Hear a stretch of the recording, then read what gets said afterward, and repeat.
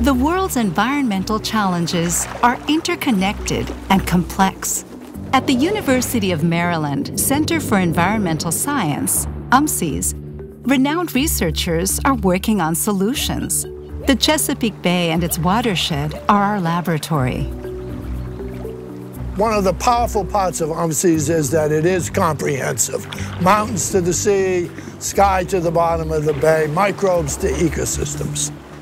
We all need clean air to breathe, clean water to drink. We need healthy forests. We need sustainable agriculture, sustainably produced food, but there's major environmental challenges that threaten our natural resources.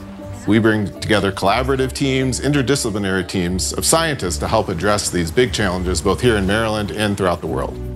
What I think is so unique about UMCES is its ability to innovate and be nimble in the problems that it addresses. And these can be coastal problems at the Chesapeake Bay local level, or these can be global problems.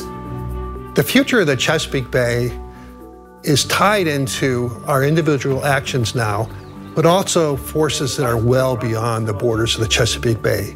Changes in climate, changes in water level are all going to be challenges moving into the future.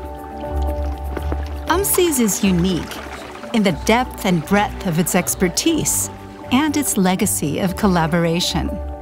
No one takes a more extensive view of this remarkable watershed and is able to apply it to systems around the world.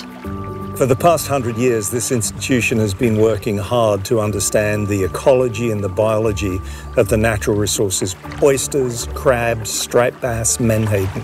The lessons that we're learning about greenhouse gases in a local estuary like the Chesapeake Bay can then go global. And we can take that knowledge and go not just from the estuary, but into the land itself, into the rivers, into agricultural systems, and then take it even further, like the Arctic.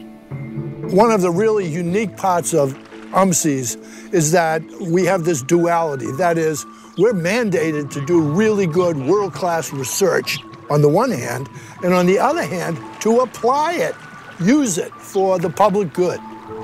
We face many complex environmental challenges that have not just science elements, but political, social, cultural, ethical elements to them. So we need to really hear from a diversity of perspectives, experiences, expertise in order to study and solve these problems.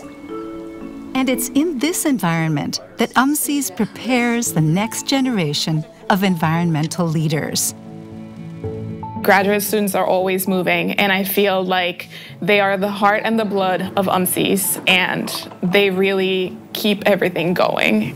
The thing that makes me the most optimistic is the outstanding graduate students that we produce, because those graduate students will continue their work for decades to come, and they are highly motivated to address some of the challenges that are facing us.